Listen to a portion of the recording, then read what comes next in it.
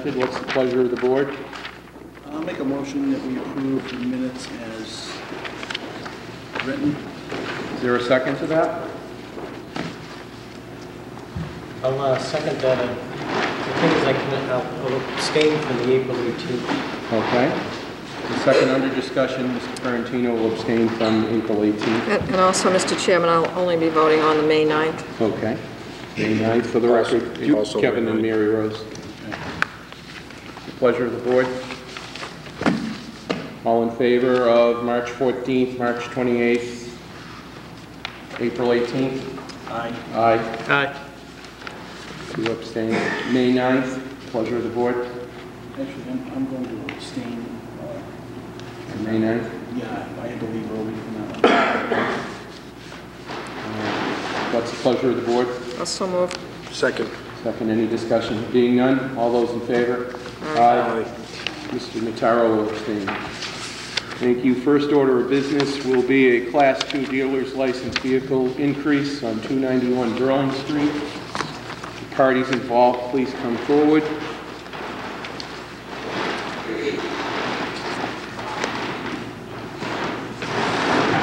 Mr. Nietzsche, if you would give your name and address to our secretary, and our town solicitor will swear you in for public hearing. My name is Eugene Nietzsche, 291 Berlin Street in Clinton, Mass., 160 Green Street in Clinton, Mass. Do you swear or affirm that the testimony about the board selectmen should be true, the whole truth, and nothing but the truth? I do.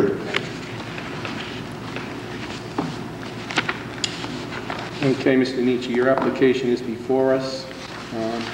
You want to give us a description of the property and what you intend to do? I have operated a small dealership garage there for the last 10 years. It's a half acre of land, 2,000 square foot, 3-bay repair facility. I would like to increase the amount of vehicles. Okay. Are there any questions of the board? We just received a letter from the building inspector. We want to make sure that everybody has afforded them the opportunity to look it over real quick. There is also on file a ruling from Tom Dillon that was brought to our attention. Is that here? Do we have that in our possession? Joyce? Could we get that copy? If Michael would have it, please. It would be the current building inspector. Current? Never mind, Joyce. It's okay. Thank you, Joyce. Being a public hearing, is there anyone in favor of the transfer to increase? Being nobody in favor. Anybody against? No one against. Would you want to give yourself a little further explanation of your intentions, Mr. Nietzsche? For the last 10 years, I've been issued a 6-car license, and it's just very hard to make a living trying to sell 6 cars. I feel a half acre lot, there's room for much more. And I have improved the property quite a bit in the last 10 years. I have pictures of what it used to look like and what it is now. Yeah. Like I say, I've been there 10 years. It's not like I'm running away anywhere. It's been my livelihood, a slim one, but it's been one. Any questions of the board? Well, I have a question on this letter we just received. It states that the property is an R2 residential neighborhood. Does that in and of itself create the inability to increase the number of cars there, or automobiles for sale? Does anyone know?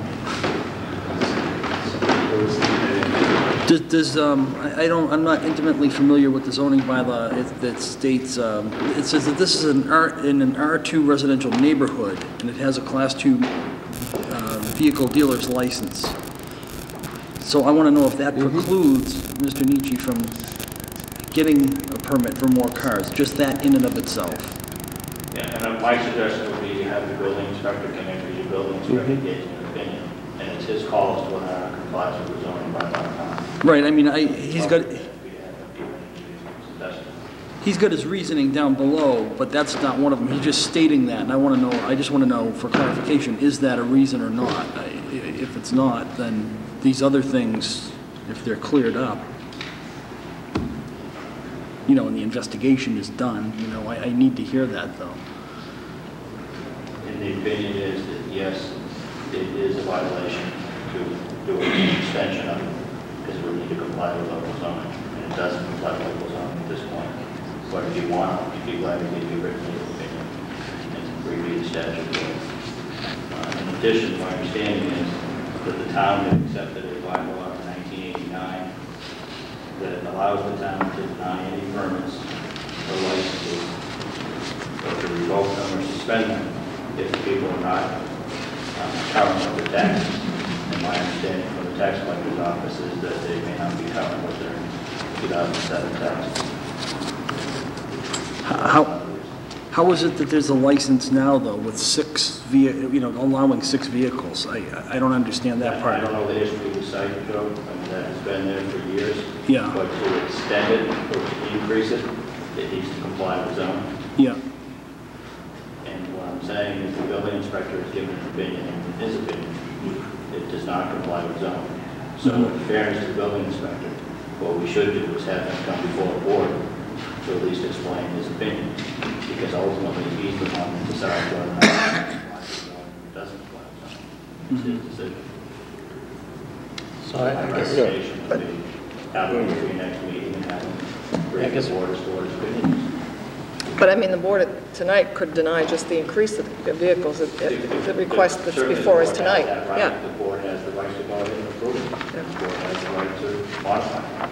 but I'd make a motion to continue the hearing until so we can have the building inspector come in and you know, answer us, you know, give us more And information. I think we should also confirm that the tax is paid or something, because I think that would be a violation of bylaw. Well, We get a letter from the tax collector's office to make sure that the compliance with tax code. I'll second Tony's motion to continue it at any rate. Second, to continue the hearing process.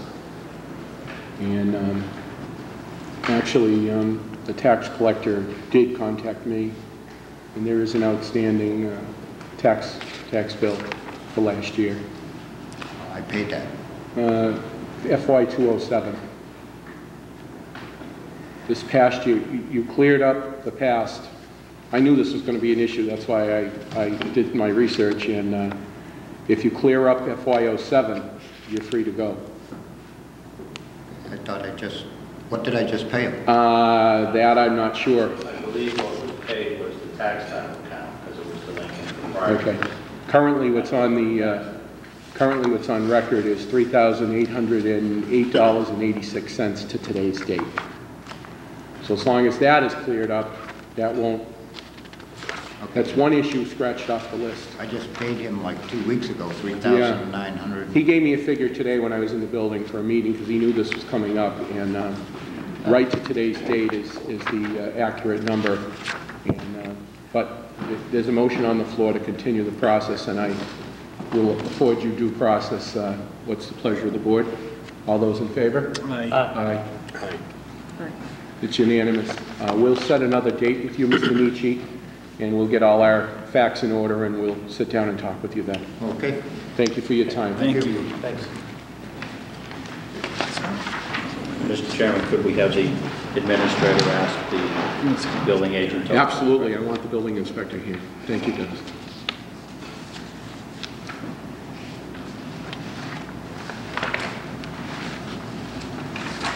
Are we right on time with 7:10? Is the parties here for the common victular hearing on 134 Brook Street, Rue Lon Wu, doing business as New Soapbox Laundromat? Parties aren't present. They have to be here now. Do they have to be here, Michael, physically for this? Common victular? Yes, it's up to the board. What's the pleasure of the board? I'd make a motion that we continue this as well. I mean, I don't even know, Okay. you know, I'd rather the owner be here. Okay. Is there a second to that? Second. Second, any discussion? Is this just a transfer? This has been open all along, right? Yeah, I've been open a while. Yeah, I believe there's an existing business there and there's new people taking it over, yeah. Yeah. I know they came in and made out the application, so. So it's technically a new license, but it's a new Yeah. owner taking over. Right, but it's Right, an existing business that's there. Pre-existing business, okay. Pleasure of the board? All those in favor of continuing? Aye. It's unanimous, Joyce. Michael will schedule them for our next meeting. The motion to go out of order because we have to follow, or unless we're close to 7:15. The minute, so I have 7:14, I don't know. 1 minute? Do you have anything you want to get over in a Yeah, minute? do you want to do the administrative? Yeah. Oh, we don't have any items, sorry. Okay. No items, okay. Do we want to accept, do we have a new draft warrant? Is the warrant article all set to bring forward to the Finance Committee for their final approval for tomorrow night? Or do we have to wait and discuss that other Yeah, issue? there's one Okay. other item, So we'll go back to that. Okay. It'll be 7:15. 7:15 now, we probably could bring the parties forward and get everyone sworn in. We have a legal notice for a liquor license hearing for Cocoa Cream Cafe and the Vineyard Cabaret. Elaine Brillhart doing business as. Those parties want to come forward, be sworn in by our town council. Yeah.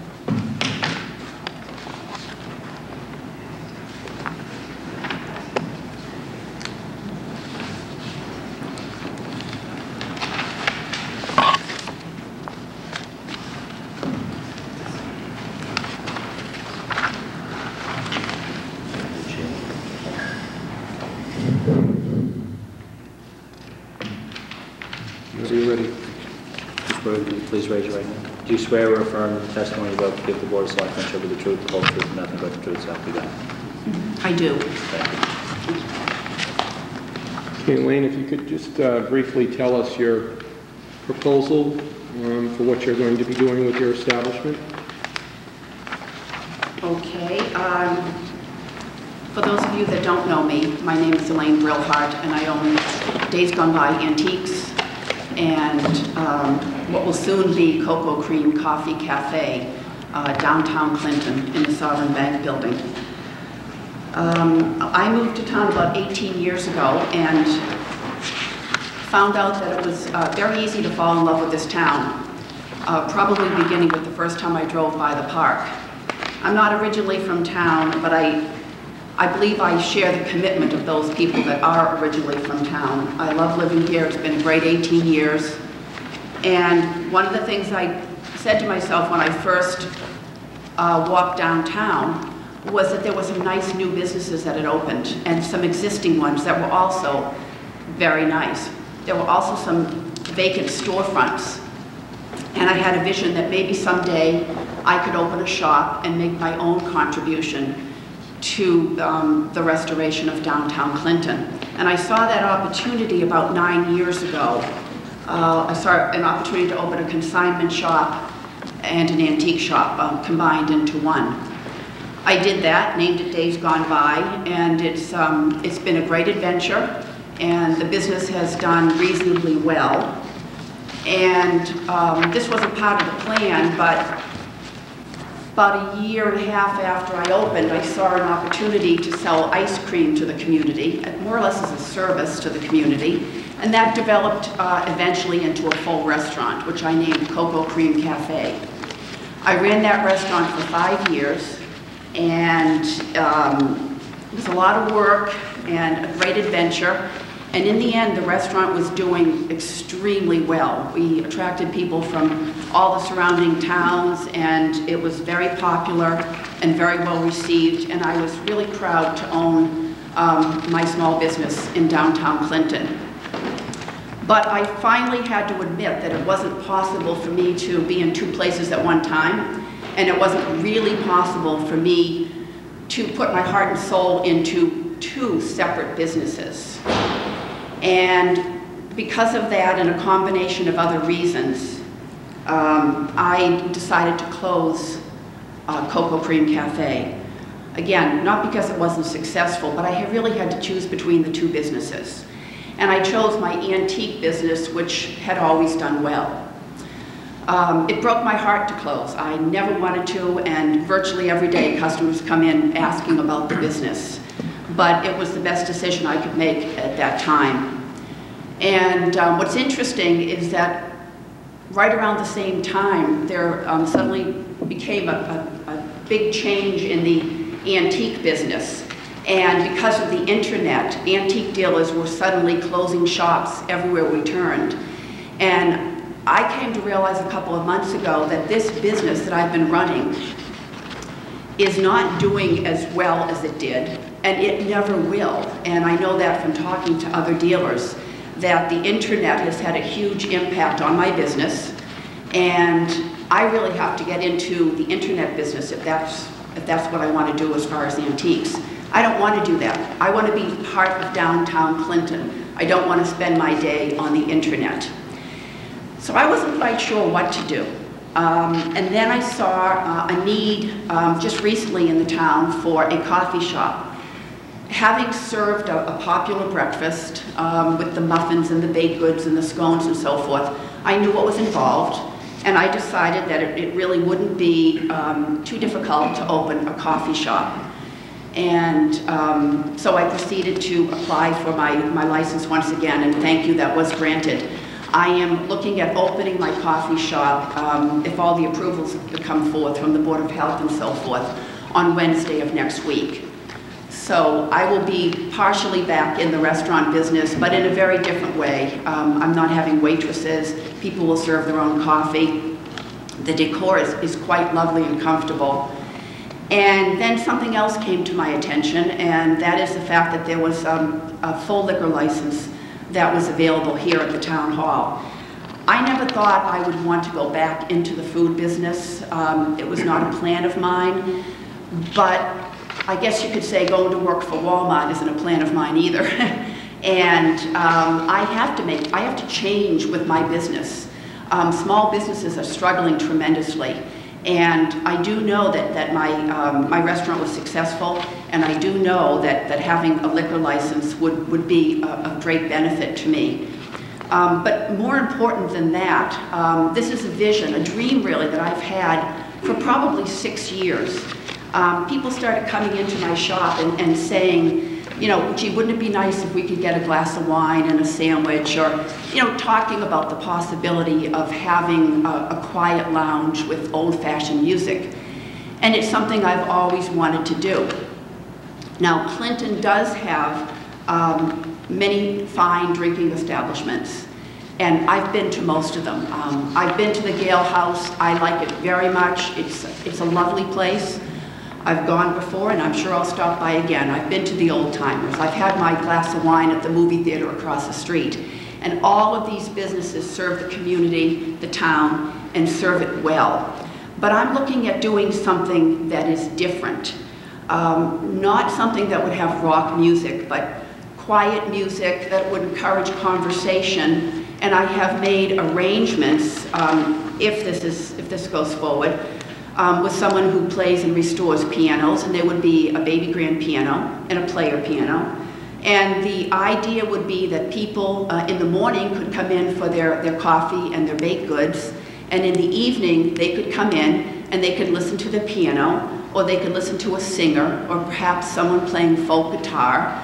But it would be a quiet meeting place for people from Clinton, and I would say it would bring people from other communities as well, because I know my restaurant did that.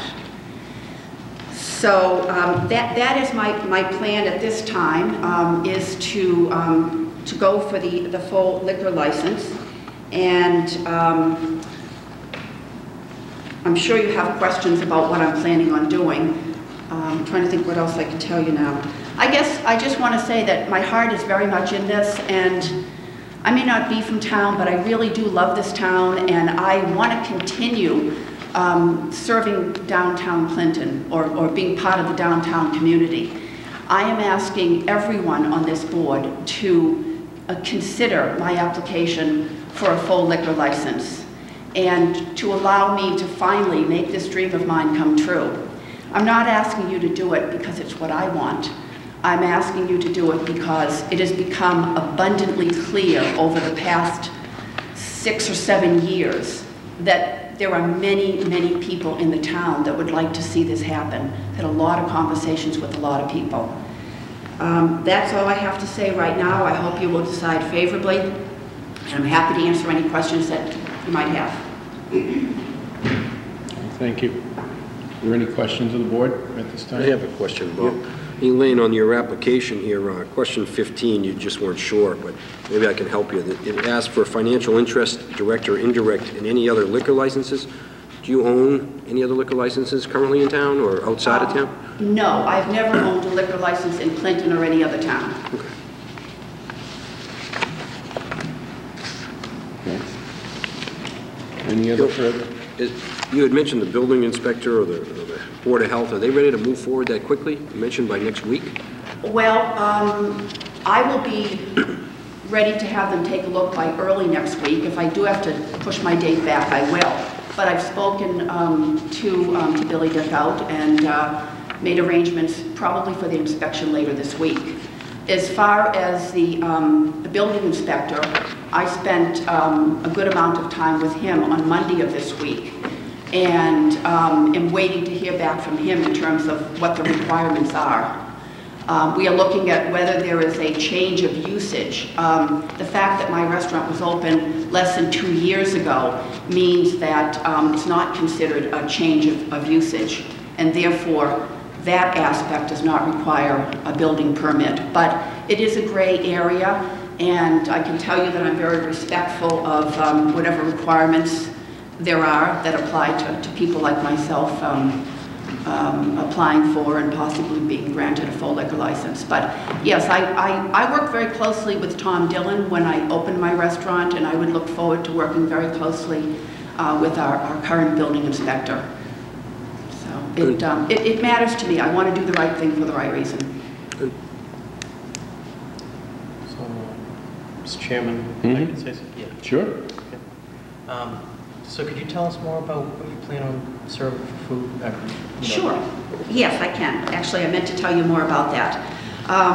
When I had my restaurant, I did breakfast, lunch, and dinner in a big way. I mean, I was serving Chateaubriand and filet sole Oscar, and it worked out well, but it's just too much work. And I had a dozen employees. So this time around, I have a whole different model, and that is to keep it simple.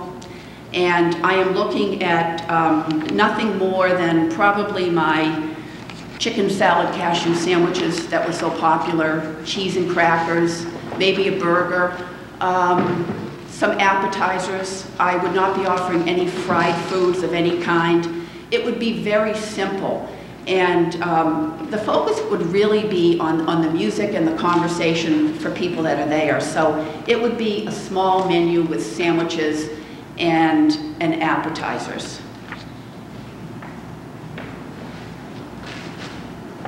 And then there'd be also baked goods and desserts available, and coffee, of course, if somebody didn't want to have a drink. I specialize in desserts, so we'd have plenty of those. Questions?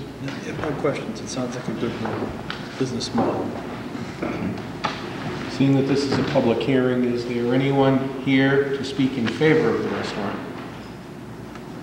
Please state your name for the record, please. My name is Susan Lewis. And your address? My address right now is 9 Randolph Street in Worcester. Uh-huh. I lived in Boylston for a few years with my sister Sandy. Mm-hmm. And I have the same likability of the small town of Clinton. I come from Leicester, and there's a lot of old buildings in Leicester and Spencer, and I appreciate it. And I love Victoria, I love the old buildings. And I just like to come down this way. My kids attend Hanzo and Boylston Elementary School. In the dam, and I do know a couple people from town, the Novaks, and through this way. I've been out of work for a while because of personal reasons, and my sister was coming down to talk to to look for a business space to rent and ended up renting to Elaine. And in talking with her, I was involved in the situation also.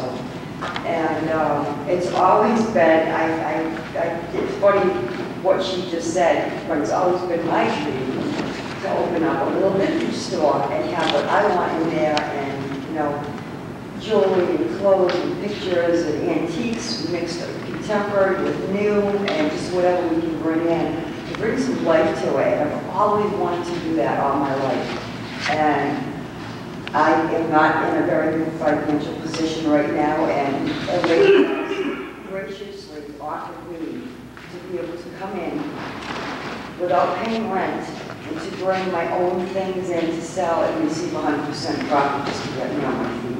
And eventually take over also the commission on what I sell with her things in exchange for rent. And she's willing to do that for as long as it takes for me to get on my feet. And I believe there's a little more here than just a coincidence. And it's just the people that have come together that have found the same connection to a true love. And she's just been very gracious to me, and I thought that. Thank you. Thank you. Anyone else in favor? Your name for the record?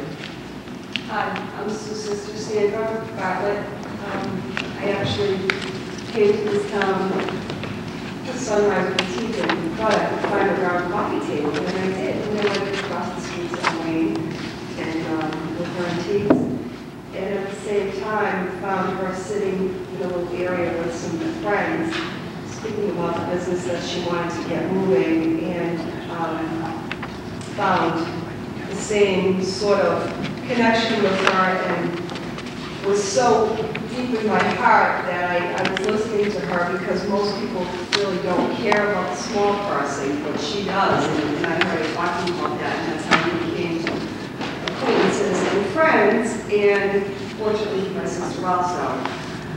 I can't think of a better, more significant, more sincere person than Elaine, although I've only known her for a short period of time, to open business downstairs. She's opened her heart to us, and I am willing to do whatever I need to do for her, whether it be for pay or not. I will do whatever I can to help her business get up and running.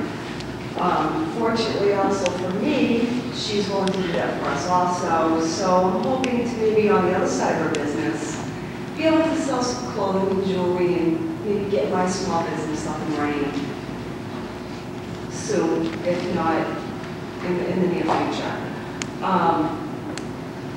These big businesses come and they do take over, but there really aren't too many small businesses that are willing to give each other a chance. And like my sister said, we're trying to bring it all in together. I live in Boylston, not too far away, and it's a short distance, and this town is really wonderful. We don't really have any business in Boylston, unfortunately. The team or the selectmen don't want to have the businesses, unfortunately. So I've been drawn out to this neck of the woods, and I love it. I think it's great. I'm supportive of everything that she's doing and hoping that I can fill in the other half of her business to make this town more of what it should be. Thank you. Elaine, how are these businesses going to collect? Is there another one? I'm sorry. Your name for the record? Robert Olson, live on Prescott Street. These two ladies here were describing Elaine and her other businesses she does as far as her antique business. I understand right now, this discussion right now has to do with the liquor license. Right. That's what I was just trying to tie. How are we tying these two into this? So I'm hoping to bring it back into perspective here. I've only been 3 years here in Clinton.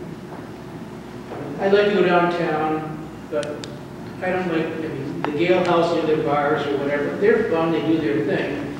It's not what I want to do. Mm-hmm. I've been involved in other businesses, or I should say friends who have businesses that are what I call the coffee house type of mentality. Mm-hmm. And I believe Elaine is trying to bring the coffee house type of mentality to a location in Clinton. where you can go down there. It's not going to be open from 11 o'clock in the morning to 1 o'clock in the morning. She's looking for some place where maybe the new people coming into town can go there from 5 to 9 o'clock at night, 5 to 11 o'clock at night. You're not looking for a place where you can drink 35 beers and get drunk and leave. Looking for the fancier drinks, the more fun times, a piano bar, a different type of establishment that Clinton doesn't have at the moment that I know of. Basically a coffee house type of thing where you have comfortable chairs, you sit around and you talk. You don't hear loud music, you don't hear a bunch of people as you know, talking. And that's what I would really like to go to in Clinton. I go to the Gale House and it's just, I'm 53 years old now, it's not what I want to do anymore. There's no place for me to go sit down on the couch or have a nice time, have a cup of coffee in or a fancy drink. And I think her proposal to you is something Clinton doesn't have at the moment. And that's more what I'm trying to push. Thank you very much. Thank you. I'd be happy to answer your question and tie it all together. I spoke more about this at the last meeting, but one of the things I'm trying to do here is to answer the question, what is happening to small businesses? They're closing down. People are supporting the big businesses, and we need the big businesses, but people love their small downtowns. We are so lucky to have the downtown that we have. And yet, the way things are going, businesses cannot stay in business. I think we had 3 in town that closed last month, and there are more to come. So I'm looking at this saying, well, what can I do to help? So I thought if I went forward with this business that I've talked about, I would still keep the antique business. I've learned I cannot run both. And I would bring 3 or 4 other small business owners in and let them take over different segments of the antique, collectible, and gift shop. So the 2 women that spoke recently are 2 of the small business owners who would each be handling a segment of the antique shop at 65 High Street. And then there's a gentleman who couldn't be here tonight whose specialty is more the antiques. So we're hoping that we can offer people an experience where they can come in and they can have coffee, they can shop, they can buy clothing or jewelry or whatever. So I see it not just as a way of my staying in business, but as a way of offering something to the town and a way of helping small business owners who can't make it on their own. So together we'll share expenses and together hopefully thrive as small businesses. I just have one more question. Certainly. Elaine, does your lease allow for you to sublease? I've done it in the past with the permission of Sovereign Bank. At the time, they said as long as I was still there, it was okay. There was a 6-month period of time where I rented to someone who ran the restaurant. It was called the, well, it doesn't matter, but anyway, I rented to someone for 6 months, and they did approve it. They're fully aware of it. So I'm working with them to get another approval on this. So the decor, I didn't mention the decor either, but instead of having a traditional bar, I've gone with the model, which I've later found out is popular in some of the European towns, and that is I have a 16-foot antique walnut table from the 1920s. It's solid as a rock, and we just refinished the top of it. And seating will be around the table instead of at a bar where you have your backs to some people. And it's positioned in such a way so that everybody at the table will be able to see the entertainment, the baby grand piano, and whatever's going on in the establishment. In addition, there are wingback chairs and settees and some oriental rugs and a fireplace. Not a real working fireplace, by the way. And it's very homey and comfortable. There's a sofa, and you can come in and join the crowd and talk about whatever's going on, or you can sit off in the corner with your own group and have a quiet conversation. Okay, thank you. Michael, is the paperwork all in order in this packet? I noticed the lease runs out August 12th. Yeah. Do we have a current lease in here? No, as of this time, that lease is still in effect. Okay. That's the lease that was submitted with the application. Okay. My lease has been renewed on 3 occasions already, and I've talked to Sovereign Bank, and they will be sending one to me probably early July and June. That's fine. Is there anyone here saying it's a public hearing to talk against granting a liquor license? Being no one here to grant against, what's the pleasure of the board? Are there any more questions? Bob, I have one question probably for council here. Dennis, if we do grant the license, how long does Elaine have to complete her renovations and There come was up to no code? set time period in the code itself. It would be a reasonable time period. My understanding is she has already started to work with, I think, the Board of Health and the building inspector. The building inspector and the fire chief are aware that it's their obligation, once a license is approved at the local level and by the ABCC, to do an inspection to grant a certificate indicating that it complies with the So we code. don't have a time frame. I should have asked this question last meeting, but, because we Yeah. did approve others that are in the There process. isn't a defined time period where it's a drop-dead time period. It's more a reasonable time period as determined by the board and by the building inspector. There's a procedure, a check-off list, make sure bathrooms are handicap accessible, the kitchen is up and Sure, running, yeah. smokes, ancillary, all that stuff has The to be building- done prior to opening. I was just curious if it Yeah, was I a year think that it's Elaine had, or if it was a year and a half. I mean, we don't She want could to... have 5 years, I think, right? The building inspector will go through and make sure that the premises comply with the current Right. code. The fire chief will go through and Yeah, make sure it it's complies with really the code. a bit more of a gray area than one would think, because it's an older building, and the building code is fairly extensive, and there are a number of different considerations. I can tell you that I want to do everything the right way. I want to meet code. I'm not sure what expenses I will incur, and I have some concerns about that. But I plan to find a way to do what I need to do to make this a respectable business, and I would love to be able to welcome folks that are handicapped or perhaps in a wheelchair to my establishment. So I will work with the building inspector to find out what exactly is required, because there has been some confusion in my mind about that, and then step forward to make it happen. And I would hope it's not 5 years, the reasonable time. Oh. I'm hoping it's within a No, year I that just- we're... I don't know what the time, I mean, I don't know what the building codes are.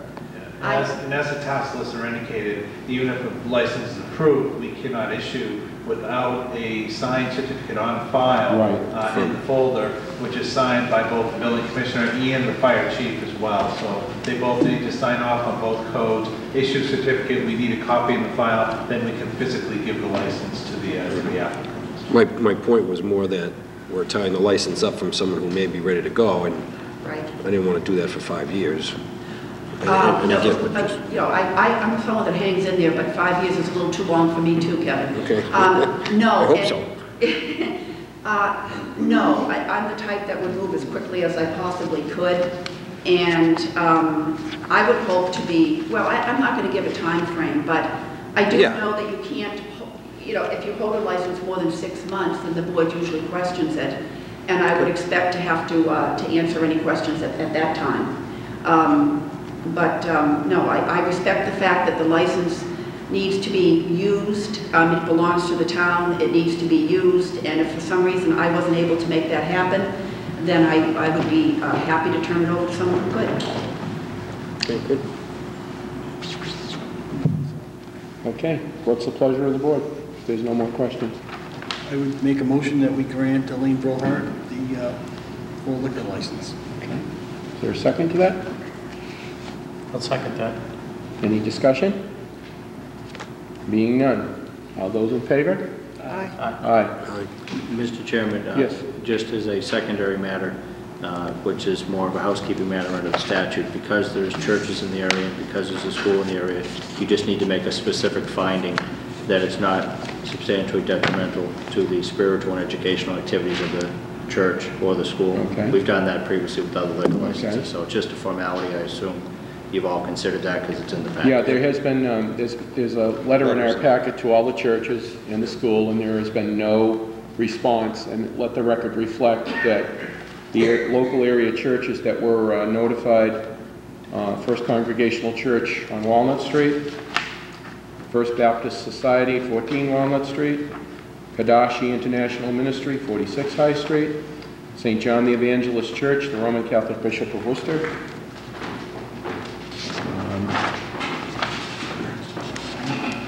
Jerry Gaw, Public Schools, Ms. Geraldine Sargent, Clinton Elementary School. So, seeing the record reflect that they've all been notified and no one is here to come forward tonight, let the record show that there has been no negative comments against the license hearing process. So, we can move forward. I'm sorry? We can move forward now, or do you Yes. need that in the form of a motion? Yes, it should be in the form of a motion. Would someone please make that in the form of a motion? So moved. So moved by Mr. Notaro. Is there a second? Second? Second by Anthony Ferrantino. Any discussion? Being none, all those in favor? Aye. Good luck, Elaine. We look forward to working with you. Thank you. I look forward to making this contribution to the town. I'll do my very best. Thank you very much. Thank you. Good night. Good night. Good night, everybody. Do we have to go back to the other issue? Under old new business, hopefully Okay. we could Sure. go forward.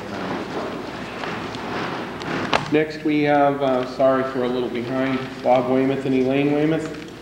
There's a public hearing for a common victualler license for CompuLanes.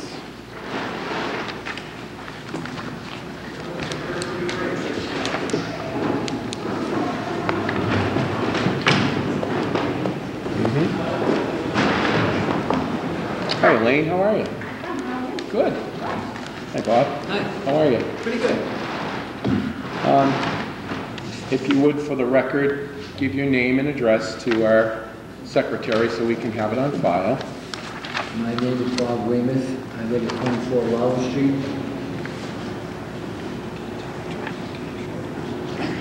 Clinton. Elaine Weymouth, 24 Lowell Street, Clinton. Okay. And could you just give us a general description of what you're going to do with your business proposal? What I'm going to do, I'm just going to finance it. And my wife and the woman in the back of me can give you more information on that than I can. All right. Elaine, if you would. Okay, we're going to open a computer center cafe. Computer center is needed in this community. I've worked with the elderly, I've worked with students for the last 7, 8 years teaching them computers. I know. The adult ed program. Yep. It's needed. Seniors need to have contact with their families, students need to have contact with computers that don't. And we want to bring in a nice classy Wi-Fi cafe. Okay. Okay. We're doing everything according to what the health department requires. Arlene is going to be managing the cafe part, live foods, breakfast, coffees. We have a few really good surprises coming into the community that we're very excited about. We just think the community needs an internet center. We don't want it just particularly an internet cafe. We have 2 rooms that work very well. The ambiance will be wonderful, and people will be able to access the internet on their own with total privacy. No additional conversation with anybody. They require whatever they require, they'll have. We have another side where we'll have little bistro set, bistro tables, everything, and we have another room in the back where we'll have teaching classes, where we'll be able to teach people how to use the internet, how to use the computers, get the seniors connected to the families that are away from them, give them a reason to keep going. We'd also like to have a lottery for students that do not have computers at home.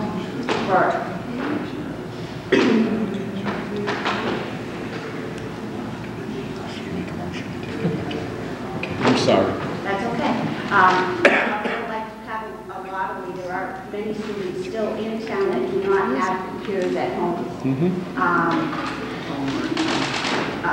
Just a lottery where, you know, parents who are very small, be prepared to the others can come in after school in the private room that we have and do their homework, get their work done, free access to the computers and the printers, everything that they need. So. Okay. Is there any questions of the board? I just have one, Bob. Elaine, just help me out, 120 Union Street? Yes. Whereabouts? Where's that? Underneath, Under Realty Vision? yes. Okay. willing to work with me on the lease. It's not a long-term. He believes that this will work. He's excited about it, Mr. Pagliaria, and he's not making us stay with a long-term lease just in case it doesn't work, which It's going to. happen. It's going to work. Look, I have the reputation. I knew what I was doing, but I went to school to get the degree that I needed to do this. Good. We'll also be doing computer repair, computer lessons, Wi-Fi, the cafe. I've spoken with the detective in the probation office. They're willing to come in and provide classes for families, parents that are interested in children's safety on the internet. We want to make sure that these people in the area know the right way to keep an eye on their children and protect them. Very good. It's very important for me. I have more of a community interest in what we're doing here. I know. I've taught people like Thomas Moore and the Gould clothing people during the classes that we teach, and they want more. You know, these people want to come back for more lessons, so we just have to give it to them. Great. Sounds like a good plan. Yeah. Any other questions? It's a pleasure of the board. I'll still move, Mr. Chairman, we grant the license. Motion moved by Ms. Dickow. Second? Second. Second by Joe Notaro. Any further discussion? Being none, all those in favor? Aye. Congratulations and good luck. Thank you. Thank you very much. Have a good night. Thank you very much. Thank you. Thank you. Thank you. Make a motion that we go into a quick change of events. The parties are here for the laundromat. I'd entertain a motion to put it back in real quick. Motion to go back, take it out of continuance and bring it back in. So moved. Second. Second. All those in favor, any discussion? Being none, all those in favor? Aye. Would the parties please come forward? Rui Lan Wei, 134 Brick Street, new soapbox laundromat. Okay. You just give your name and address to our secretary so it's on record. You have to give me your name.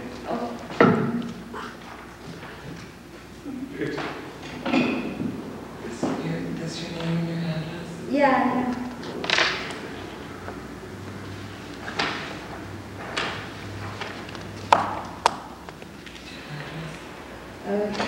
134 Passage Street. Not Passage Street, Bush Street. Okay, thanks. So fast, mattress. Okay, great. Thank you. Thank you. Okay, if you could just give the board a brief description. We know you bought the business and you're just taking things over. You want to just give us a brief summation of what... Yeah, actually, just so everybody knows, she just grabbed me from the laundromat because she doesn't speak English. Sure, not a problem. So that's the only reason I'm here. No, So not a problem. If you she could help wants- us, that's great. Yeah. She's looking to install, my understanding is a Coke machine and a candy machine. Yeah. Or maybe potato chips. Okay, it And I says guess vending machines, yeah. That's something that she has to come before the board for. Right. Okay, so I guess whatever, I don't know how this, if this is the first time she's been here, but she needs Yes. information to... Right. Okay, are there any questions of the board? Okay. Motion to accept. Make a motion to accept. Motion by Kevin Healy, is there a second? I'll second that. Seconded by Ms. Dickow. Any discussion? All those in favor? Aye. Congratulations, good luck. You're all set. All set. Does she need any documentation or anything like that? The office will send her down a common vic license, as well as the Board of Health will go down and inspect, I'm sure. Okay. And will it be, does that have to be like hung up or will instruct? Yeah, you should put it in a picture frame and put it up in your place of business where you have your certificates. Okay. Okay? You're all set. Thank you. Thank you very much. Are we at 7:30 yet, Michael? Yeah, 7:30. Okay. Sounds great. I'm sorry, we're running real late. We have a public hearing for a poll hearing for the wireless communication facility special permit hearing 292 Green Street, Sprint here.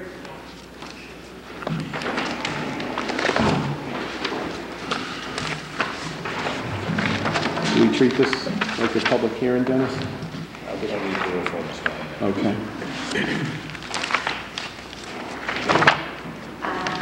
We were here before, and there was an error, which I apologize again. Not a problem. The tower. We did go ahead and repost it, and everything we're submitting is proposing a 150-foot tower. Yes. I did take your suggestions that you guys want to see some photos in from particular places, and the tree line on the plan. That with 4 or 5 other requirements from the planning board, I'd like to submit to tonight. Sure. So we do have a revised set of plans. There is a full sunset right here. Okay.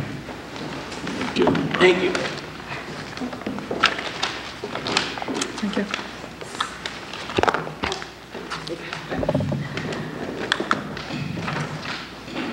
There was, according to the planning board, there was 2 residential structures that were omitted from the original plan, so we did update the plans accordingly. Also, on, I believe it's page Z1, we did include the approximate feet above the existing tree line of the pole, which is 80 feet. Right.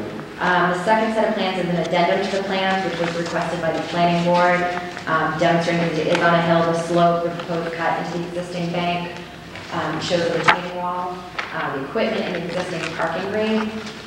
The photo sims, the first is a map that shows where the pole is, kind of an aerial view of the streets. I really appreciated that being put in the packet. It gave me a better perspective of my old neighborhood. Yep, definitely. And then the board did request from Birch Road, Beach Street, and Cedar Street, and Grove Street, and those are all within the photo zone. Yep. Per the planning board as well, they requested, the town engineer requested, there is a, I believe, a Department of residential structure right there, regarding the emissions report from a health report. And we did submit that. Also, removal bond estimate, if we ever need to take it down, we did submit an estimate of what it would cost. And also, the reason why we did go to this site is the previous site, 75 Green Street, was denied due to, it was a historic mill. So I did include the approval letter for this particular site. Are there any questions of the board at this time?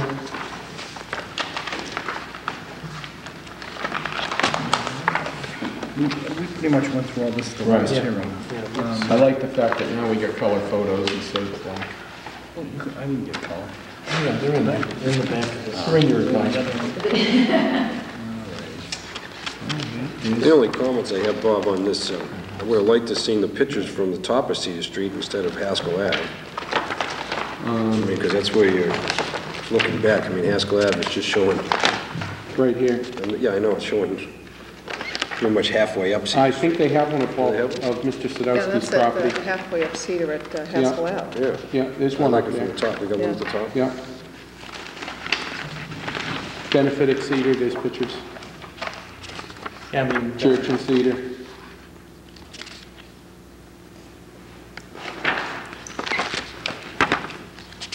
I think it's pretty clear. I'm pleased to see everything is 150 all around. I do apologize.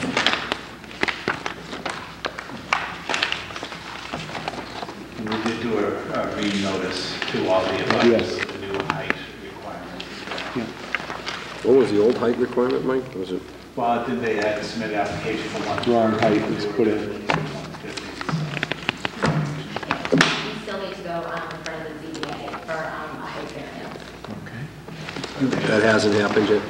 No, they haven't had enough blood board. We've been in front, but haven't been heard. And I believe the bylaws is 100, but if the full includes co-locators, it's 130, so we're looking for a 20-foot variance. How many companies are going to be on the pole? I'm sorry, I Three. did. 3? Right. How many can be on the pole? Well, I'm sorry, yeah, 3. 3 would be the max? Yes, unless a lot of times carriers will come in and upgrade the pole, but they would have to go through the whole process again. But for that's 3 carriers.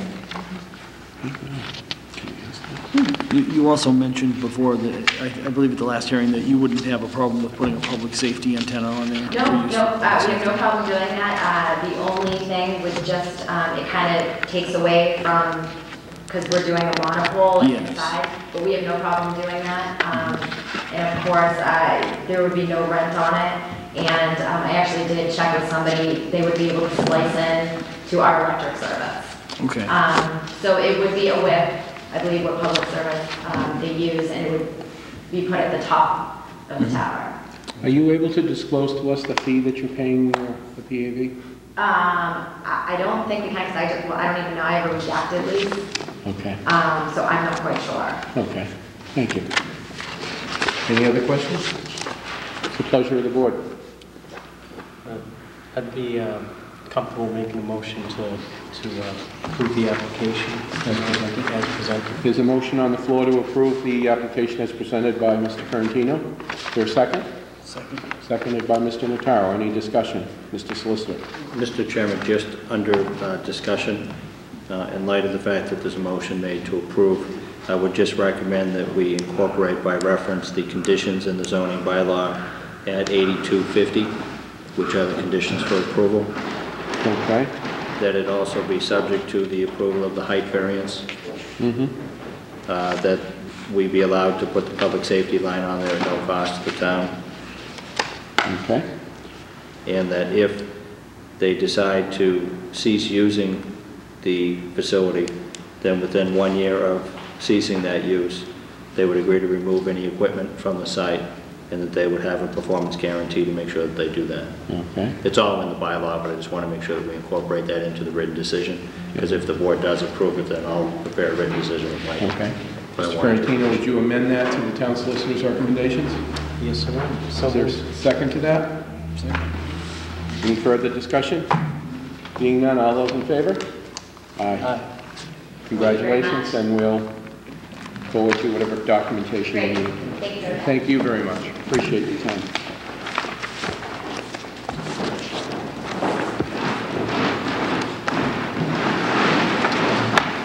I'm awful sorry about our lateness tonight. If you want to come forward, please, the municipal lot, proposed amendment on Church Street. Elias, I don't want to... Patuchis, but he had a family emergency when okay, and you're here. Your name is? My name is James Letton. James Letton. And I'm the regional manager for Very Claremont good. Management. Could you spell your last name for me? Sure. Letton. And a very familiar face, Tracy Perkins, who does a fabulous job for you folks. She does, absolutely. So you're here tonight before us for an extension of your lease that the town signed in on August... Probably 1985. Yeah. I think it was a 50-year lease. We're in the process of refinancing the property. We're going to get a new 30-year mortgage sometime around August of 2007. And we'd like to extend this parking lot lease so it's coterminous with the new financing. Okay. Michael, is there anything you need to update the board on regarding the extension of this lease? Of the municipal lot down at Oxford Courts? No, I think it's fairly straightforward. They're restructuring their loan, and they're just looking to have the lease be coterminous with that. All right. So pleasure of the board. I think... Some more discussion? Well, I got a discussion. I mean, there's no motion, but I'm just trying to understand this 2-year window, what it does. I mean, how does it change the situation? We're refinancing the loan with Mass Housing, and part of the refinancing is they've asked us to come before you and get this 2-year extension on the lot lease so that it will be coterminous with the new financing we put in place, which will be 30 years from August of 2007. It's just a financing requirement that it matches up with... So that it matches the mortgage documents. Right. Okay. So the financing wouldn't occur? Usually they stipulate that they want it to match, the leases to match the financing terms, so that no leases are in place for the whole term of the financing. Okay. All right, Mr. Chairman. Sure. So, because you're the leasees, you're responsible for the upkeep of that lot? Yes, that's correct. It's in the lease. Okay. So who polices you? Yourselves? I mean... Anytime if there's been an issue on the lot, for example, back last year, Bob called me with a small issue, and I mean, you can ask him if it was handled within a matter of probably half hour by me. 20 minutes. So, I mean, I guess what I'm getting at is like, say if there's abandoned vehicles. That's what she's referring to. Okay. Yeah, like there was an abandoned vehicle and he actually asked me, could I see that it was towed out of the parking lot and it was gone in a matter of less than half hour. Yeah. But what I'm saying is, he had to call you. Do you do your own policing? That's what I'm asking. Yes, we do. Actually, if you want to, check with the police department, they were down there with me last week and we actually towed 2 cars. I do not have, because it's owned by the town and only maintained by Oxford Court, I do not have the authority to actually tow the car off of the town lot. I can only do so on the Oxford Court property that Oxford Court and Claremont Management owns. But I can make a phone call to the police department, have them come down and actually tow it. And I've called them before. I mean, they've checked in with me on certain things that they've noticed before, but I've called them before and asked them to please ticket a car or tow a car. Someone was playing hide a trailer last year, and one of the residents down there at the far corner, one of those very few houses left, someone just parked this trailer there that was parked over here on Walnut Street for over a year. And when they kept moving it and hiding it, and when I brought it to her attention, it was gone in 20 minutes. And the neighbors were very happy. So is that parking spot, is that the town's, right, that parking area? Right behind the island. We own it and they maintain it. So if it's under their lease, so that means, is the public allowed to park there or not? Yeah, absolutely. Because they were very gracious to, when I was on the school committee, Oxford Court was very gracious to us in many ways when we built the new school. They erected a fence for us. They paid the cost of the fence, I believe. Mm-hmm. They helped out with the playground room and the construction of getting vehicles in and out of there. They were really good neighbors to the whole situation. We actually relocated our dumpsters. Yeah, they moved everything for us so that they reached out and accommodated the town of Clinton very well. That's why I have a familiar working relationship with Tracy as well as my Board of Health days. And actually, with us maintaining the lot, we put down the mulch, the flowers, do the snow removal. 2 summers ago, the lot was actually repaved, and when we repaved our portion of the lot, we also repaved the town portion of the lot. You could go look now, it's actually blocked off to be swept free of sand tomorrow morning beginning at 6 a.m. Yeah. So it's the pleasure of the board if there's any more questions. Also move to extend the lease to... Okay, is there a second to that? I'll second that. Seconded by Mr. Notaro. Any discussion? Mr. Solicitor? Under discussion, Mr. Chairman. Yep. Would Oxford Court be in agreement with just adding a number 5 to your amended lease to just include that we give you the authority to remove unregistered motor vehicles from the lot? Oh, I would like if you're that. concerned Sure. about whether or not we have the authority and have delegated it to you under the lease. So could we work with whatever that language is? Absolutely. Okay. Thank you. Very good. All those in favor? Aye. Aye. You're all set. Thank you very much. Sorry. Sorry for the delay. Thank you. Thank you.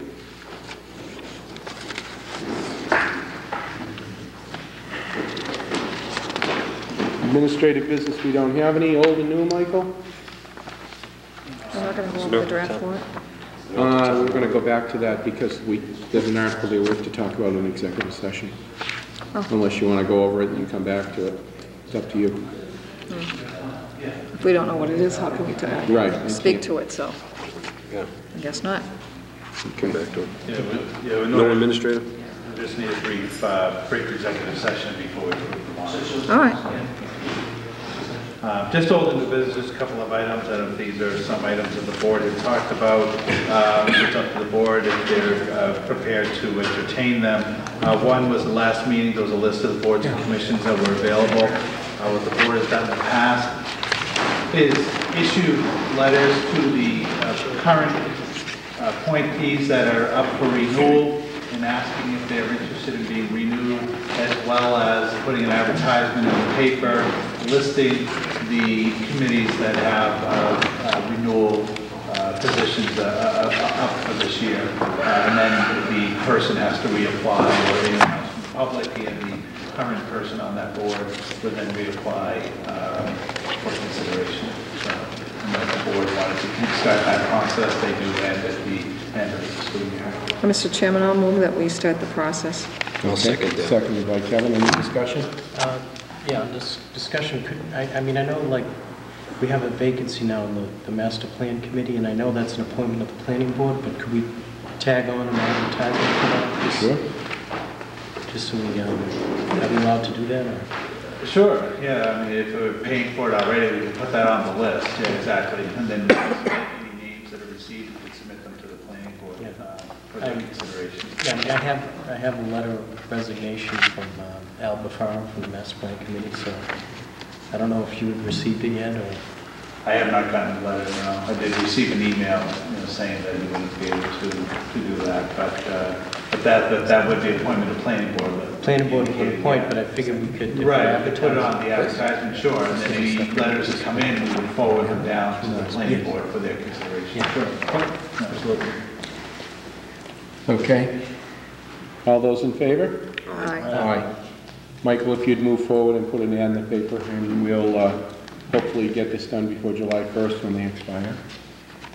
And so for like a two-week notice. Yep. In the paper, so it can be last week. So we get it in this week, and maybe by the last week of June, we could consider the appointment. Okay. And Chris McGowan is here, and we have discussion on cemetery charges. You want to come forward, Chris? We knew you were going to be here, so we bagged you twice. 2 for the price of 1.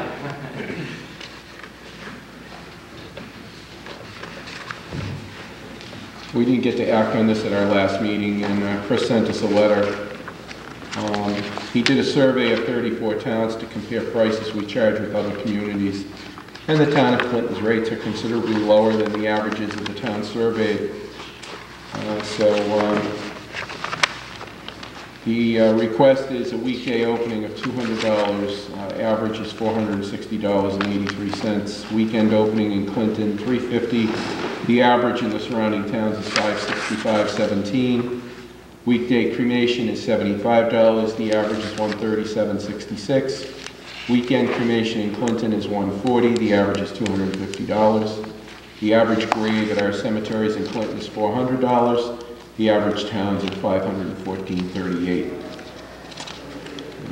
Do you have a rate, Chris, that you have in mind? Well, not really. I mean, I just gave the averages because I thought that's important, just to see what other people are charging.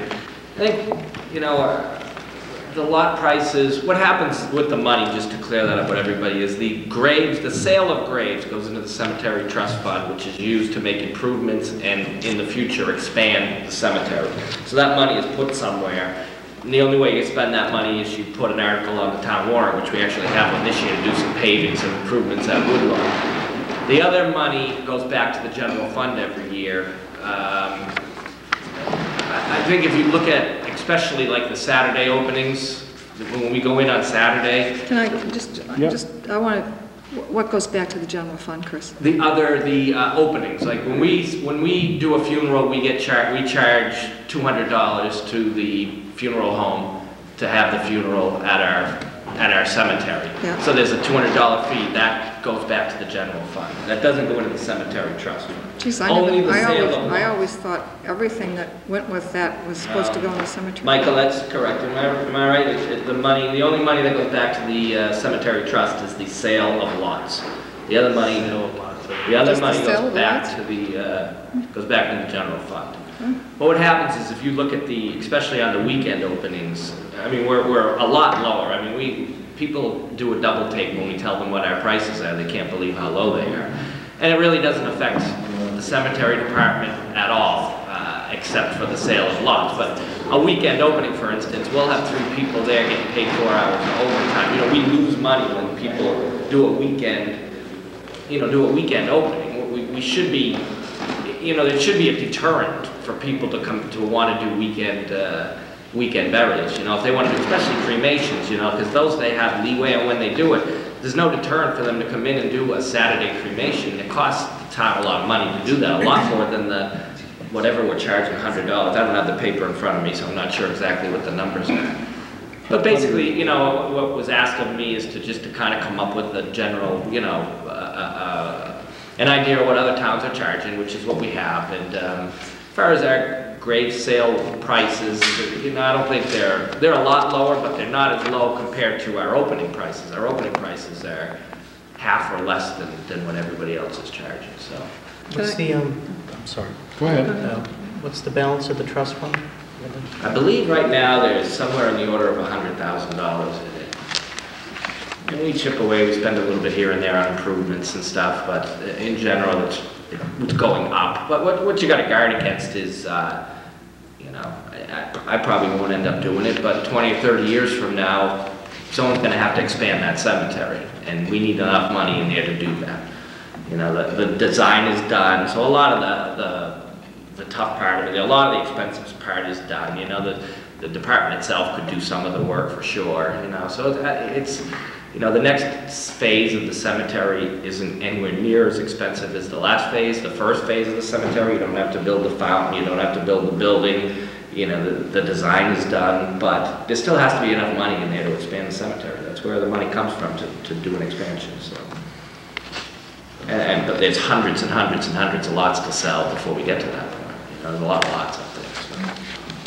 Mr. Chairman, just as a suggestion, I mean, having been involved when we did the creation of the new cemetery, and we rehabilitated the Woodlawn Cemetery. I was on that committee years ago, and at that point in time, we were way below, you know, the average in central Massachusetts for, you know, the work that we've done, you know, burials, you know, openings and things of that nature. That again, we weren't covering the cost.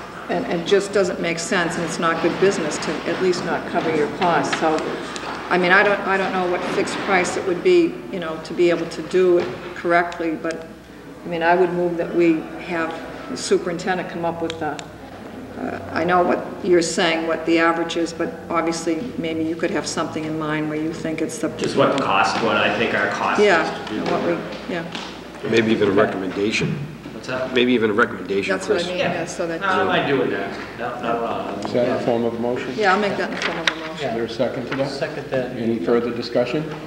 Just, yeah, we need some guidance on, you know, what you think. Okay. Can you Sale of lots, I suppose what I can do on the sale of lots is look at how many lots we have left, so everybody would have an idea that, hey, at $400 a lot, this is how many lots we have left to sell, so that's how much money we have. But we got to upkeep them too, you know. So, but I'll put something like that together. As far as I couldn't tell you what it's worth, because I don't know what 20 years from now it's going to cost to expand the cemetery. Right. I just don't know. You have that for our next packet, Chris. Thank you very much. All those in favor? Aye. It's unanimous. Thank you, Chris. Yeah, thanks. Michael? Next order, compensatory time. Just an issue for the board to consider. You know, there's some employees that are currently had some comp time on the books. The personnel bylaw allows it subject to the discretion of the department. However, the current position of this personnel board is that it should not be utilized. So just wanted to see if the selectmen agree with that, the policy, and how you'd like to proceed. Mr. Chairman, I would just, back in the past, just to go back, when we used to, Secretary of the Selectmen, they used to be able to, you know, accumulate time. And then on Fridays, the person wasn't working. I mean, everybody knows that these offices are very busy and someone has to be there. So I would be against letting people accumulate, you know, time and be able to take off, because then they're out of the workplace, and that doesn't accomplish any good at all. I think you have to set some kind of a pay standard that if they're going to be there, they've got to be paid for it, because I think you get into a dangerous area of people. Well, that's where we are right now. We have had an ongoing issue with the town hall custodian where there's a claim of over 400 comp hours on the books that hasn't been used, and it's just been carried over and carried over and carried over, and we tried to work on it last year and we just couldn't get to it. I just don't want to see us get any further higher in comp time, and the building inspector's office, the same problem. Well, I don't think I have the right to say what's happened in the past. I'm just saying, I think from a policy standpoint, I think that's not a good area to get into. I think people should be paid for the time that they're doing the job. I agree. You know, I can't speak to hours that have been accumulated by anyone, and that's not my intent. My intent is saying that I think if the permitting clerk is working for other boards, I know those other boards do have, or they should have a budget that can accommodate for that person to be paid for the hours that she's servicing those other boards. And I know, and I thought that that's what they did in the past. In other words, I thought the planning board had money in their budget to pay for someone to take minutes of their meeting and things of that nature. I agree with you. I agree with the no comp time.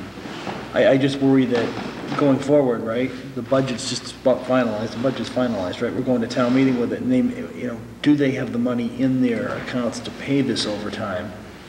That's what we, that's why we wanted to, we tried to bring this up in the past, and we have a substantial debt owed to one employee that is countering a lot of hours, and the other employee is also countered with a lot of hours, and they're not using the comp time. They can't take the comp time, they're telling us, and, you know, we either need to pay them what we owe them right now and verify the hours that have been worked and pay the past due balance and start off the new fiscal year with whatever extra you work, you get paid.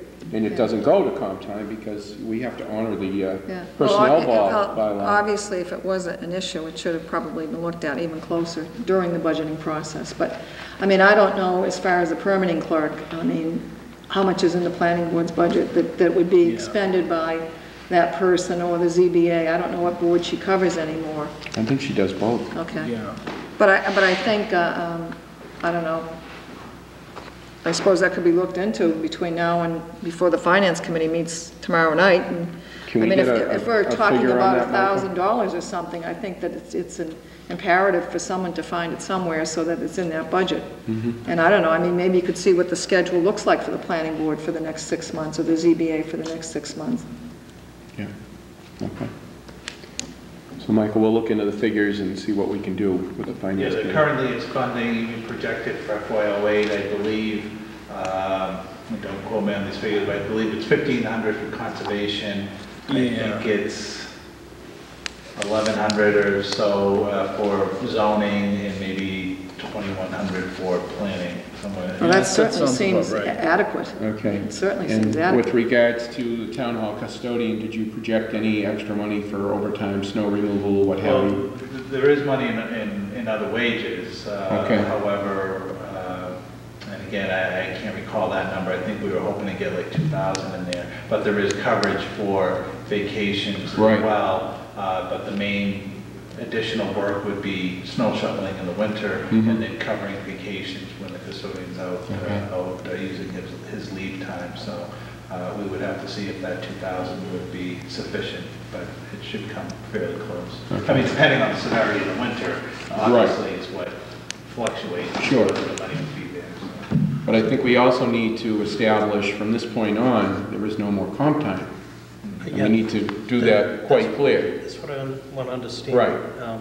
As far as a policy point of view, I mean, you know, we can say it's our policy that we don't approve comp time. But I mean, what makes that really happen? I mean, is it personnel board bylaw? Or? Well, I think, I think the personnel bylaw permits it, subject to the discretion or implementation of each department head. So, you know, their recommendation, I think, was that there not be comp time, but I think it would then be up to each department to formulate that policy for employees and departments that come under their jurisdiction. So if the Board of Selectmen endorse that policy, then it would cover all those departments that answer to. Well, then I would move that any department that's under jurisdiction of the Board of Selectmen does not approve any comp time for any of the employees that are under the departments. Is there a second to that? Any discussion? Yeah, I mean, I'd second that. I'd amend it to say that we send a letter as such. Exactly, that each department head get a notice to indicate that they should not be approving any further use at that time. All those in favor? Aye. Aye, it's unanimous. Okay, thank you. The next would be the filtration plant dedication. I think we jumped over that one. I'm sorry, I have a tentative date of September 14th, and Harold Naughton will do the particulars with us and putting that together. He thinks early fall would be, excuse me? Oh, I knew you looked familiar. I'm here, but... Okay, Harold stopped me beforehand, and he got me on the phone, he called me on the phone. Okay. And I wasn't there, so I just got back from... Okay, he's downstairs at a hearing. He told me to pencil in September 14th. Okay. That's a Friday, and that he would move forward with us and work with Michael and I on the finalization of the plans. All right. I just ran up here because I got the phone call, I just got home and... Okay. He's down, he is in the building, he's just tied up downstairs. Yeah. The DPW has secured a sign. Yes. And the date was something we could work towards for a goal for a date. We Right. could set a program, and we'd ask that the family also help supply any invitation list of people that you would like to see. Right, you need us to send letters off to. Okay. Okay? We'll get that done for September 14th, that's a tentative date. That is the tentative date that Harold gave me to pencil in. Okay. Because I've been trying to knuckle him for a week. Okay. All right, great. Okay. So we're all set with that. You're all You guys set. will follow up with him and... Yes.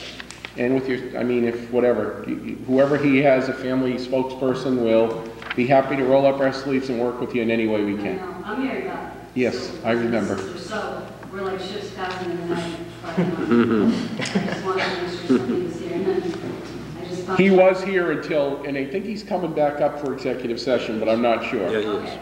Okay. All right, thank you very much. You're welcome, Mary Beth. Thank you for coming in. Okay. The rest is just informative, or do we have anything else under old and new? I signed the library grant for Donnie Lowe last week for the USDA. It's a lengthy process, and Donnie should be applauded for helping them find that money.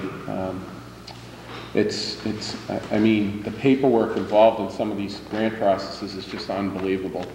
It was like a stack of this that he and I had to sign, and Holly Sargent had to attest to.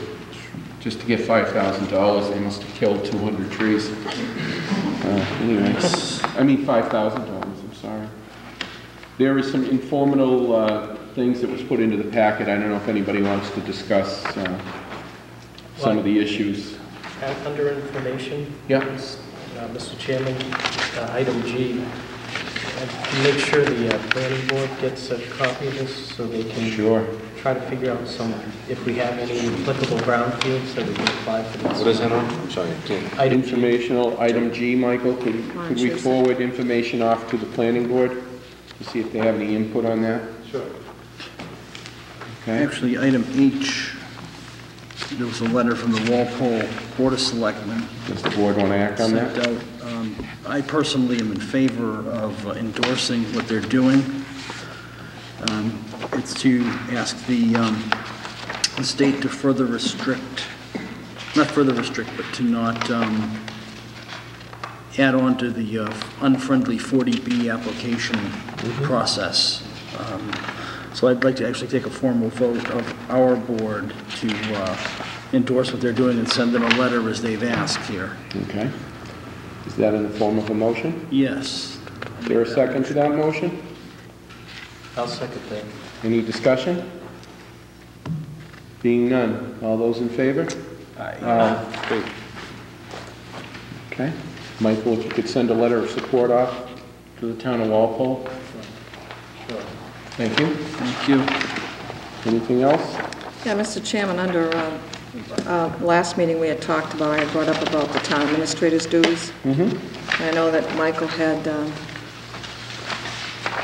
supplied in all the packets. Yeah, I had him put in his latest contract that we all signed. And then there was a, yeah. And then you had put in an informative review of... I believe it was Sutton. Yeah.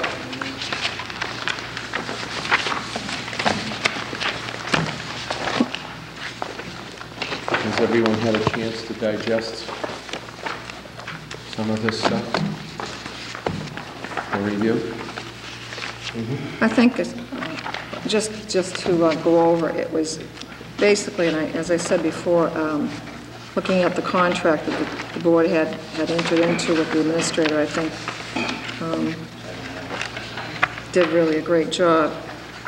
One of the issues that I thought was important was the issue of appointing and having the authorization on a day-to-day basis to have some real teeth to the position as far as delegation of authority and appointing of positions and things of that nature. And being, just as an example, if there was a position on the DPW that the administrator would be able to work with the superintendent and essentially come up to a list of candidates for the position, and then the administrator would make a recommendation to the board. as to, the decision of who they felt was appropriate for the department, and things of that nature. So that's basically where I was coming from, and I think that a lot of communities have really gone that way, and obviously some communities don't go the town manager form of government. They go to the strong town administrative form of government, and this is essentially just really piggybacking on the duties that were covered in the contract to the administrator over the next 3 years. So I'd hope that the board would look at it on a favorable basis. I certainly think that it's needed, excuse me, on a day-to-day basis to have that extra authority from an administrative position. So that's where I'm coming from. Pretty much, doesn't that exist though in general, Michael? He doesn't have appointing authority. Appointing authority? Well, that's not in the day-to-day operations, I don't think. That's what would make it strong town administrator. How do you delineate between a strong town administrator and a town manager? And what I'm saying is some towns have the difference between, well, a town, most often when you go to a town administrator, it usually happens through a charter commission type of thing. Right. A town manager, as I think I said the last meeting, town of Framingham, didn't do it through a town charter. They just did it through a town meeting article, and then had it home rule petition through the administrative branch, through the elective branch of government. And I mean, it's, it's something that I feel very strongly about, and I endorse, but, it's open for discussion. And I guess my question, I'll rephrase it, when I mean delineate, when you have a town manager, right, as opposed to a strong town administrator, where do you see the difference? I don't really see a lot of difference, to be quite honest. So there is a little difference, I think. Oh, you think a little? All right. Well, I'm thinking more about when I think manager, I think, managing people, managing money. Yeah. And I think this adds just managing people. And not the money aspect. Right. I mean, there is that going on, but, we have a finance committee. Mike already does the budget part of it anyway, so, I mean, that's kind of like the handling the money part. I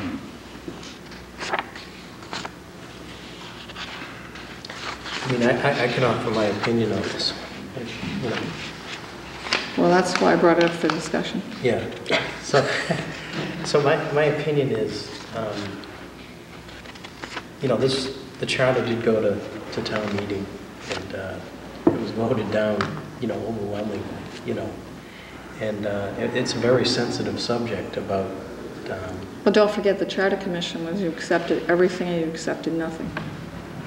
So that is very difficult, I think, Tony, to say that the townspeople, the 37 or 38%, how many ever people voted in favor of the charter commission. There was probably a lot of people who voted against the charter commission, but weren't against everything that was in the charter commission. But unfortunately, there's no way for anyone to make an educated opinion as to what they liked or they disliked, because the vote was that you take all or you take nothing.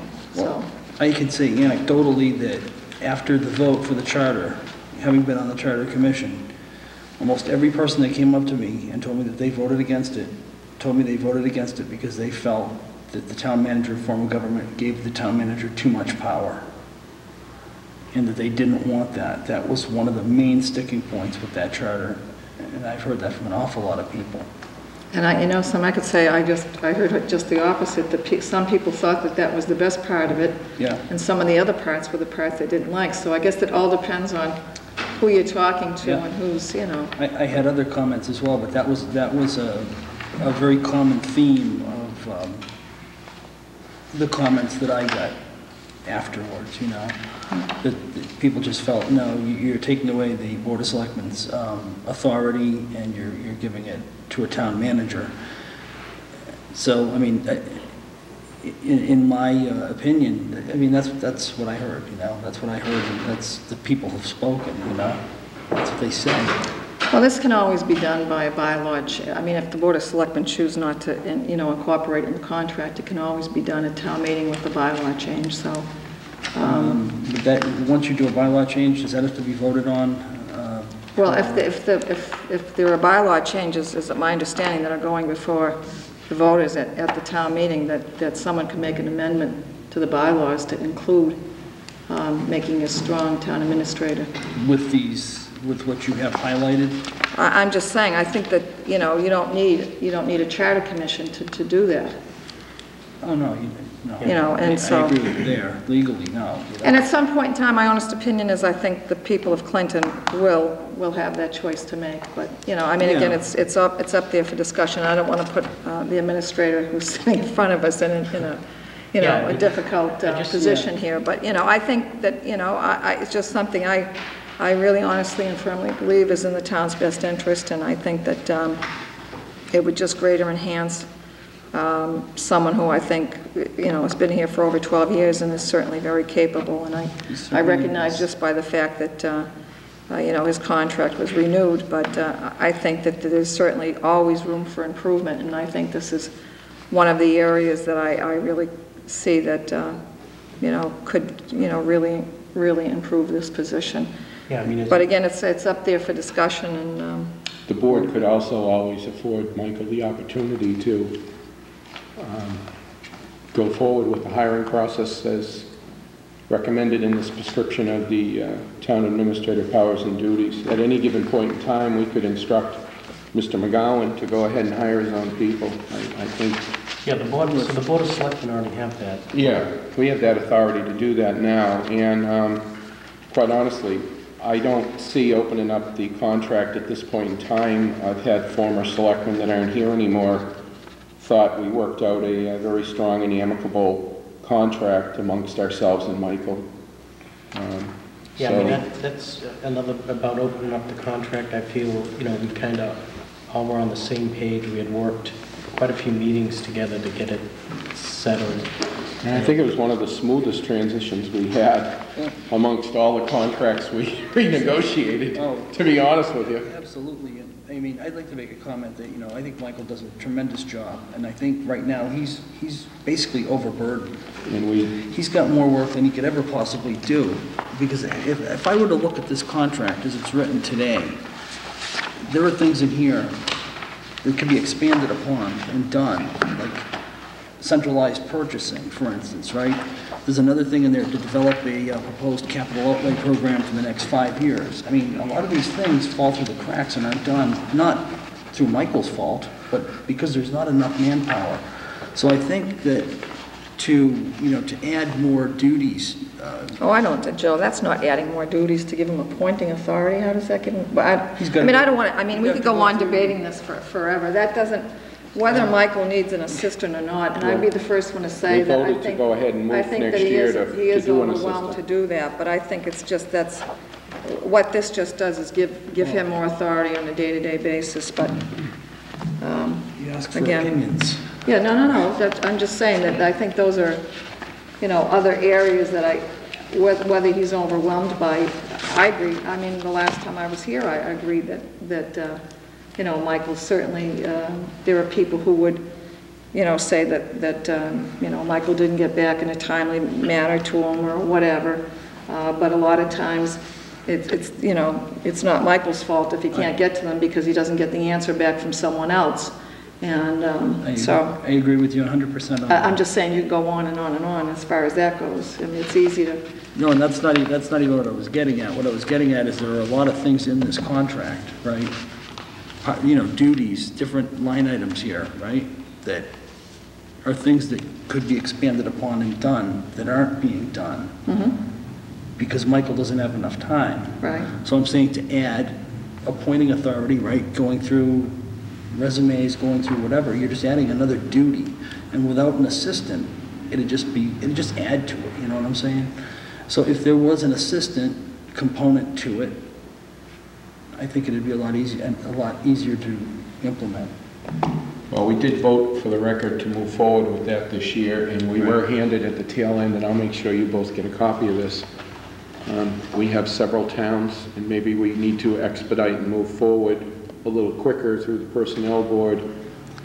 One of the philosophies was to upgrade the current secretary's position or go out and do an executive or whatever they want to call it, municipal administrative assistant. They have all kinds of fancy terms.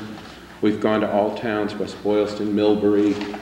I'll make sure you guys have a copy of this so you can look at that. We did vote to do that when we did Michael's contract to get an assistant so that we could add more responsibility to the position, but if he had an assistant to go ahead and prepare other things while he's going out and do other stuff. So I think if we were to concentrate on that this year as a goal, that might be a very attainable goal to get to and reach. I guess I have one other question with regard to with the way you see this, right? You were talking about the ability to appoint people to commissions or committees or whatever. You're not looking to in any way take away the selectmen's ability to,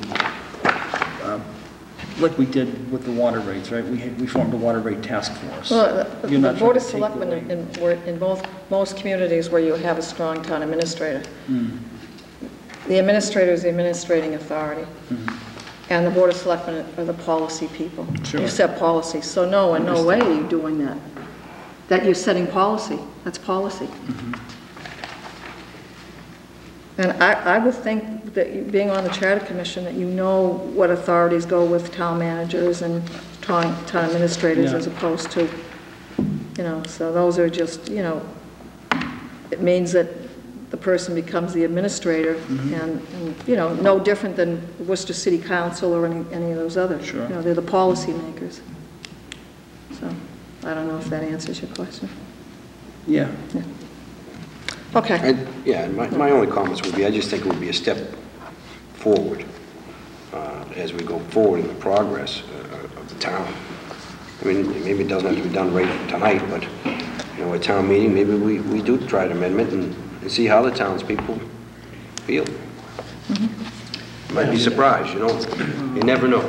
We may have an opportunity, if we have a town ballot, you know, in the fall, if we have one, we could add a question in there to say, you know, would you support a... Well, you can do it right at this town meeting.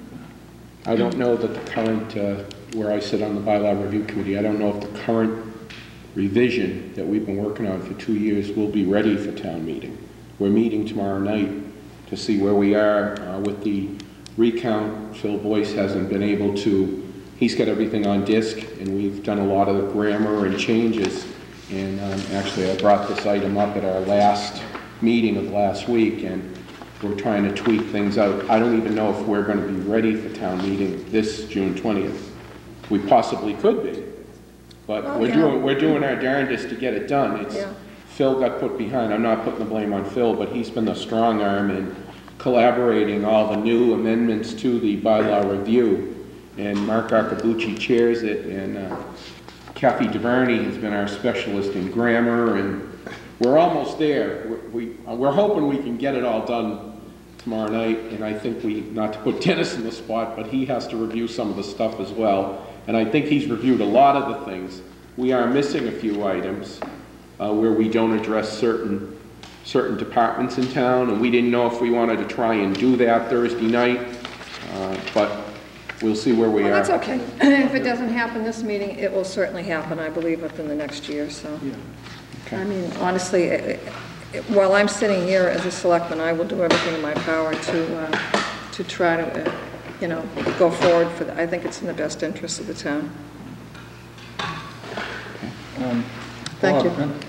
Excuse me, Mr. Chairman, not to get off subject, but with the bylaw review committee and those bylaw changes, don't those have to be forwarded on to the Attorney General for his blessing before they could be voted on? Correct me if I'm wrong, Dennis, but it comes after town meeting. After town meeting approves it, then the Attorney General, correct? Correct. He reviews all. He reviews after town meeting approval. If they don't get approved at town meeting, then we go back to square one, I think.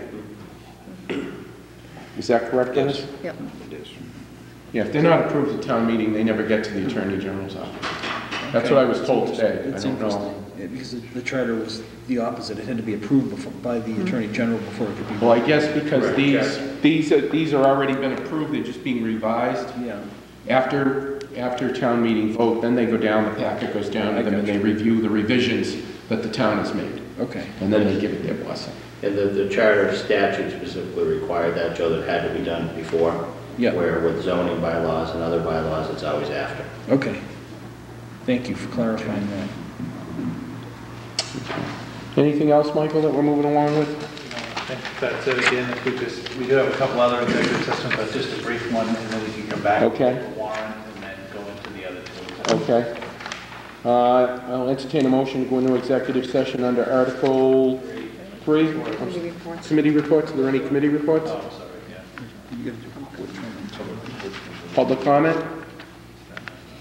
No public comment, no committee reports. I'd entertain a motion to go into executive session for a brief discussion under Article 3.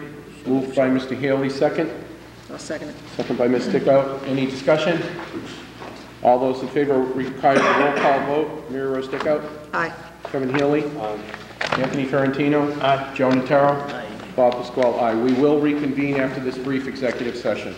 Annual town meeting warrant, so we can get it off finalized to the Finance Committee for tomorrow night.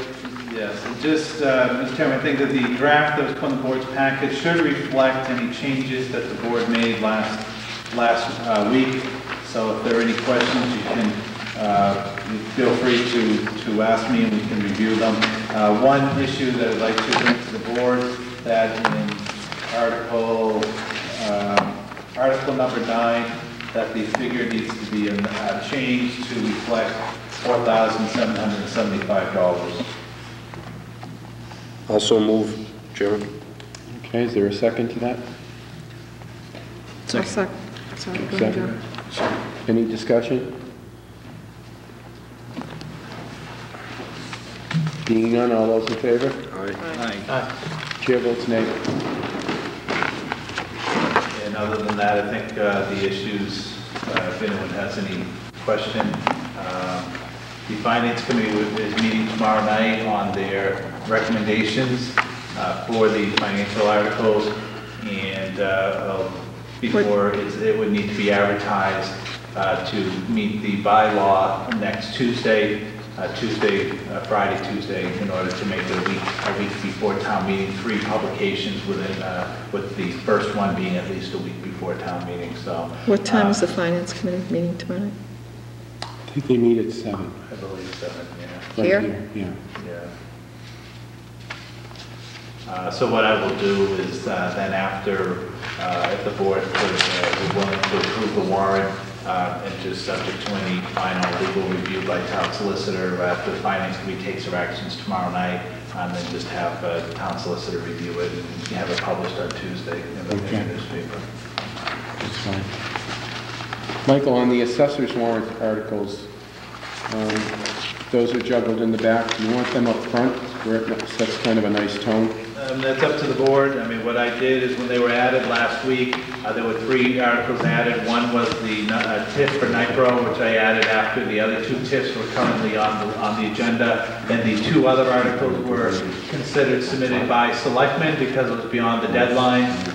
So I put them at the end of the warrant prior to the citizen petitions. We generally keep citizen petitions at the end of the warrant in the order as they were received. So those 5 are still at the end, but just before the citizen petitions, at the end of the selectmen's articles and departmental articles, I added those 2 veteran articles there, and then I put the TIF just at the end of the other 2 TIFs. So the wording, I mean, the ordering is certainly up to the board of selectmen. It's just the process that I went through. Someone that just had reviewed this thought it would set a nice tone with the taxpayers to show that we're giving our veterans some afforded benefits. Might set a better tone and sentiment for town meeting overall to see that we're reaching out to our veterans that have served our country. But it's the pleasure of the board, whatever the board thinks. If you want to leave them where they are, that's fine. If you want to move them up, that's also fine.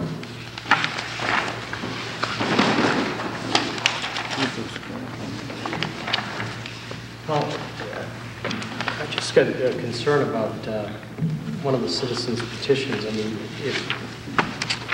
we have to, in the best interest of the town, you know, some of these, like Article 28, I mean, they can't be approved, right? I think Article 28 becomes a moot point only because of the legal opinion Michael received from that attorney regarding that. And that's why the other article we kept in, and we changed the wording and the language so that it could be done in a legal stance. So I don't know if somebody from the Council on Aging is going to get up to amend Article 28 and leave it mute. I don't know. Well, if the other article passes, it's a moot point. Well, yeah, it's moot. It's totally moot. Yeah, by law, though, every citizen's petition has to be put on as worded, can't be amended by the board, it can't be amended on the floor.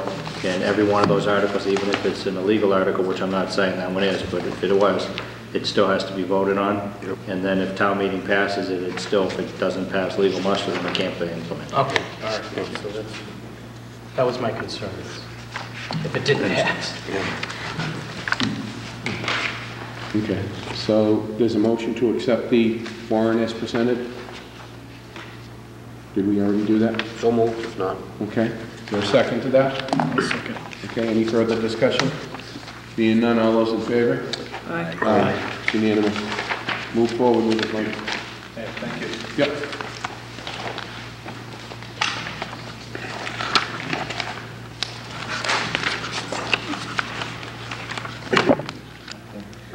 And we're going back into executives. Is there any public comment?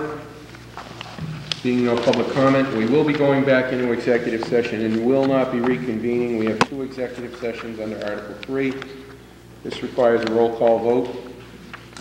Do I have a motion to go into executive session? So moved by Mr. Haley, second. Second. Second by Mr. Ferrantino. Any discussion? Being none, roll call vote. Anthony Ferrantino. Aye. Joseph Notaro. Aye. Mary Rose Dickau. Aye. Kevin Healy. Aye. Chair votes aye. Thank you and good night.